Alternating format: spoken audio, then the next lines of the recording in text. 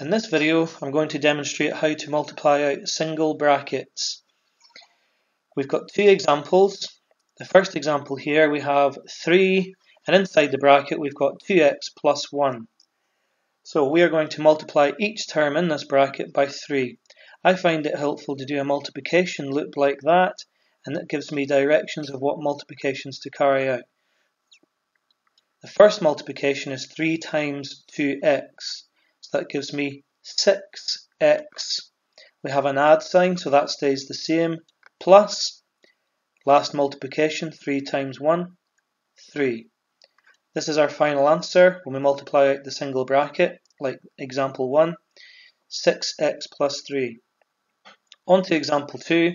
The only difference in this bracket is we've got the 5x on the right hand side. This doesn't make any difference for the method. So we're multiplying across by 9, so first multiplication looked like that, second multiplication looked like that. Now we have to follow the multiplication directions. 9 times 4, 36.